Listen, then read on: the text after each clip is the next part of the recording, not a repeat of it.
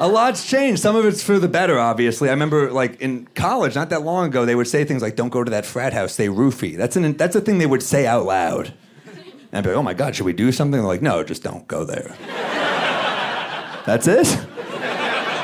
I got roofied at a party in college by accident, but, it still counts. It's, obviously was an accident. No one at the party was like, I'm gonna roofie that hairy boy over there. Let me fuck a passed out werewolf tonight. That is male privilege right there, isn't it? I just told a room full of people I got roofied. I did not see one concerned face in here. Everyone in here is like, I assume things worked out for you. And they did. Still weird, though. Here's what happened. I was at a party, and this guy handed a girl a drink, and she said, I'm too drunk. And I said, I'll drink it. And he gave me this hateful look, and I thought, why is this guy so mad at me? And then I chugged it, and I woke up the next morning, and I was like, oh, that guy's a sexual predator. And my friend said, you ruined his night. And I was like, that's not how I want to think about it. You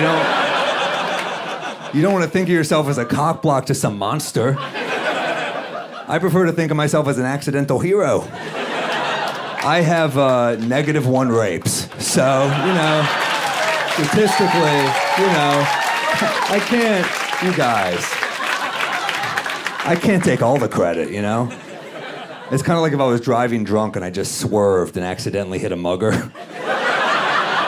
And some woman is like, my hero. And I'm like, if you say so. But I might have a substance abuse problem, so.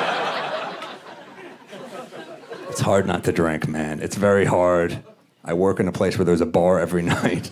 I've been trying to be good. It's very difficult. I read this article that said, try to replace drinking with another activity, like tennis with a friend. I was like, yeah, that's a very helpful example. That's always the crossroads I find myself at 4:57 a.m. I can't tell you how often I'm coming out of a blackout like, fuck, I should have done doubles instead. I brought my Wilson racket and everything.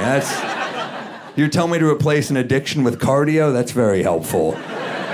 I'm gonna start walking into halfway houses full of crackheads. Like, have you guys done Zumba? It's so much better than crack.